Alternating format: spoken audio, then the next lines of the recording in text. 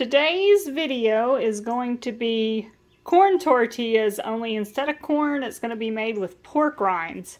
I've got 1.5 cup pork rinds. I've got 4 tablespoons of egg white powder, 2 tablespoons of protein powder. I've got a 1/4 teaspoon of Redmond's real salt, and I'm also going to be adding about 3/4 cups of water. So the first thing I'm going to do is I'm going to take the salt and I'm going to put it in my pork rind mix, and then I'm going to get hot tap water. And you want to make sure it's hot. And I know this measuring thing's about a cup, so that's about 3/4 cup. I may or may not use all of it. And I'm just going to slowly pour some in. And then I'm going to mix it.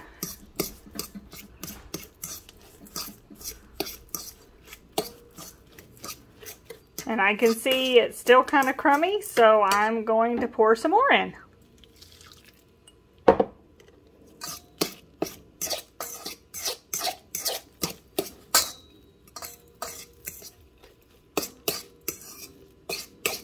Because I want the pork rinds to soak up a lot of that juice.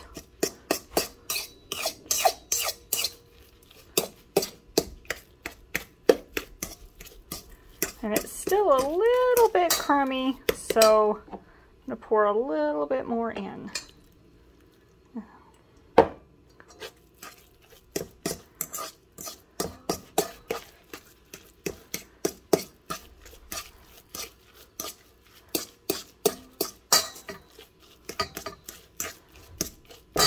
Alright, so you can see most of the crumbs have soaked up the juice.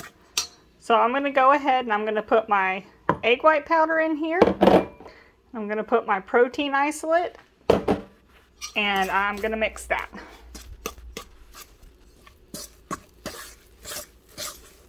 So let me hit pause while I mix this. Alright, I've got it mixed, and you can see how it kind of forms a dough. So what I do, I cheat a little bit. I actually use a tortilla press, but I put parchment on the bottom, and then I just cut a quart bag in half that's going to go on the top, and you'll see why in a minute. But before I start that, I'm going to go ahead and get my pan heating. I've got a freshly clean cast iron skillet. I've coated it with bacon grease, and I am going to turn it on to about there. All right. So now we're going to start this. Alright, I'm back. My dear hubby is holding the camera for me because I needed both hands. So I'm going to use just an ice cream scoop. It makes it easier. I don't know what size ice cream scoop this is, so hopefully you can figure that out. So what I'm going to do is I'm going to scoop the batter into this. And then I'm going to put the plastic over it. And I'm going to squish it down just like a tortilla, but I'm not going to like be heavy-handed with it. I'm going to press it some, and you'll see here in a sec. So I'm probably going to press that a little bit more. And there I got a little bit of a tortilla going. Good stuff. So I'm going to gently peel back this top. And the reason I say gently is if you go too fast, you're going to wind up taking up these edges. So that way it's going to stay on the parchment paper.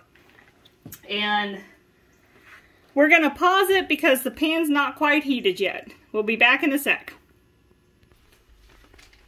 Alright, I'm going to keep it on the parchment paper as you can see, but what I'm going to do is I'm going to take and I'm going to flip this upside down on the pan.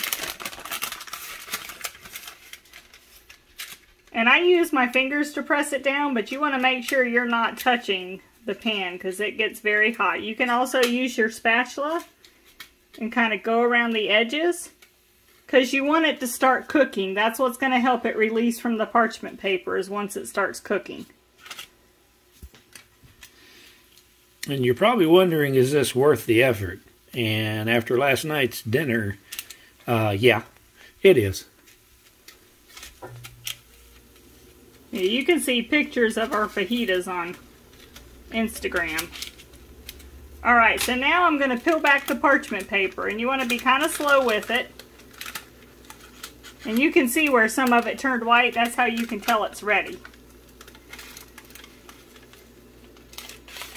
Alright, there we go. And I'm going to keep using this same piece of parchment paper, so I'm going to put it back on my flatbread. Happy goodness. So I'm just going to let that cook for probably about a minute or so. I don't think I've ever timed it. I just kind of look at it and gauge when to flip it. So we'll let that cook. I'm going to go ahead and get another scoop ready though.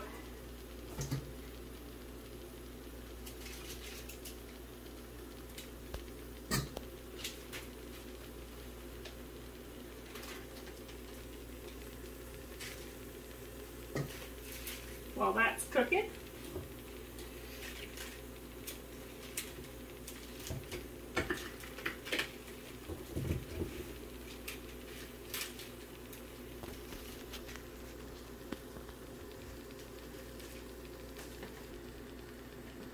alright, now I'm flipping it. And see how easy it comes up? And you can see where it's starting to brown. So I'm just going to let it cook on that other side for probably about a minute, minute and a half. And you can ask hubby. He's already said it. We had fajitas last night with these pork rind tortillas, and honestly, for me, it tasted like a corn tortilla. It smelled like a corn tortilla. We're having tacos tonight with it, and I'm hoping one night to make enchiladas. It's like a proper corn tortilla. It is pliable, soft, and got a little bit of crunch to it. It is good. We'll show you when this one comes off, which it's almost ready to come off. I'll flip it over just to look at it. See? And this is your preference. You can cook it a little longer. You know, it's up to you. I don't really have a time frame. Everyone's stove's different. So let me go ahead and take that off. I'm going to put another one down and then we'll see how this one is. So like I said, I got my parchment paper here. I'm just going to flip it upside down in the pan. And I use my fingers to go around it. That's probably not smart to show you guys. If any kids are watching, don't do this at home. Okay, I'm going around with my spatula, and you can see where it's starting to turn white on the edges. That's how you know it's starting to cook, and it's getting to where I can remove the parchment paper easily. Alright. Like I said, do it slow, because you want to see if there's anything clinging onto it, and if there is, then you use the spatula to kind of get it off there. So that spot right there.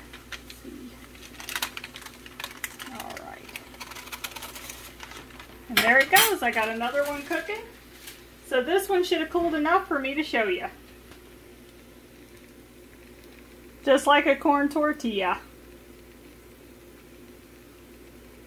And then we'll cook the rest and we'll look at the whole batch when it's done. Be back with you in a minute. Happy goodness. Alright, we're putting the last one on. I'm flipping it over, and this is tortilla number 9. So, like I said, if you watch it, you want to make it white around the edges so it starts cooking. So that's going to make it where you can peel the parchment paper off of it. If you have a pancake griddle, I'm sure this would be so much easier. We love using cast iron here. I'm sure you can see all our cast iron skillets with all the bacon grease in it, because we love bacon too. Probably a little too much. But this seems to be the best way to do this. So I'm just going to gently peel it.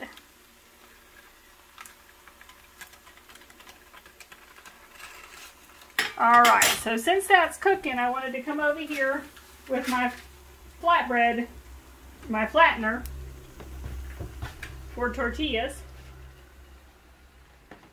So I got this off Amazon. I forgot to mention, before I got this, what I used to do was I would put the parchment paper down on the counter, and I would use like a cast iron skillet over like plastic wrap or something, and I would squish whatever I was making. I got this off Amazon. I want to say it was like $10. It was really super cheap. And it works fantastic. It's easy cleanup. It's well worth having. So, but if you don't have one, you can still do this recipe. You just need to use like a pan. There's plenty of tutorials out there on how to make tortillas without a press. And that's how I learned to put the paper down, put plastic over it, and then put a pan on top, and it would flatten it. So that makes it super easy. And we'll see y'all in a little bit when we make our tacos. See you later. Alright, I'm just finishing up the taco seasoning, or the taco meat. All it is I get like it's called carne picada, and it's kind of like ground beef, but not ground as fine, and bacon, and then I use this seasoning right here in it. We get it at a local supermarket, so you'd need to see who sells it in your area. We buy it at Ingles. But I think they're just kind of local to Northeast Tennessee and parts of North Carolina. But this stuff is very good, and here I'll show you. I don't know if you'll be able to read it.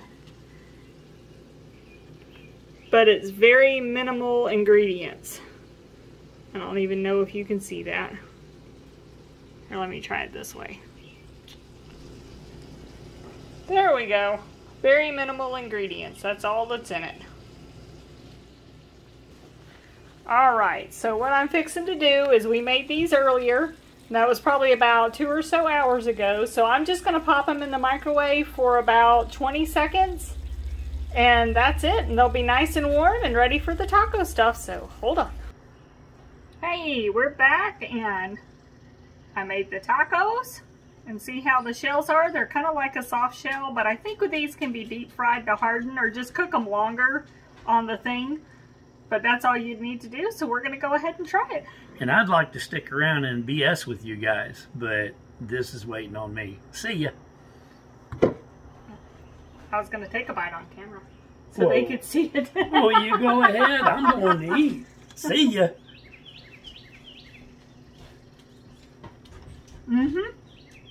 It's got the same texture and everything as a corn tortilla. I hope you guys try it. Let me know in the comments what you think. And if you like this video, subscribe to my channel. Share it, whatever you want to do. And my leftover taco stuff that I have, I'll be making mac and cheese with that tomorrow. I'll share it on my Instagram page. Bye.